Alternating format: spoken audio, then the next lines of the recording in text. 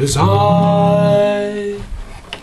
I was walking one morning in June to view the fair fields and the valleys in bloom, so he spied a fair maiden. She appeared like a queen, with her costly fine robes and her mantle so green. Says I, pretty fair maid, won't you come all with me, and we'll both join in wedlock, and our married we'll be.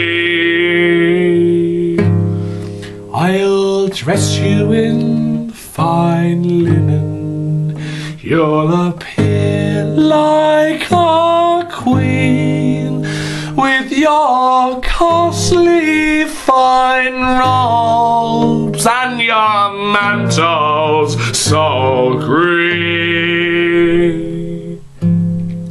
Says she, now my young man, oh, you must be excused, for I'll wed with no man. Oh, you must be refused.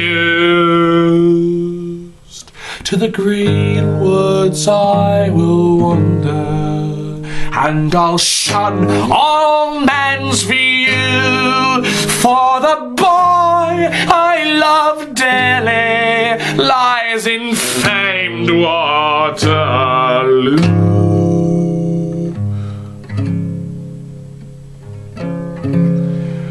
Well, if you are not married, say your lover's name, for I fought in battle, so I might know the same. Draw near to my garment, and there you will see his name is embroidered in a mantle so green. In the ribbon of her mantle there I did behold, oh, his name and his surname in the letters of gold.